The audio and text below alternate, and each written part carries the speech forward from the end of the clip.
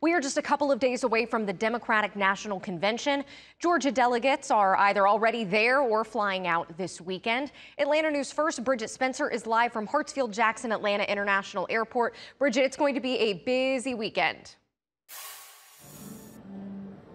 It certainly will be here at the airport, Carly. I've actually been on the phone with several delegates from Georgia. They say a lot of them actually have already made their way to Chicago. Some of them are flying out first thing tomorrow morning. That's actually one we just talked to. He said he's going to be up here bright and early tomorrow. Now, this convention, of course, is happening as there was a huge shakeup with the Democrats, with President Joe Biden dropping his re-election bid, as we all have seen. Now, Georgia delegates, they say they stand behind Kamala Harris. We've been on the phone talking to many of them today.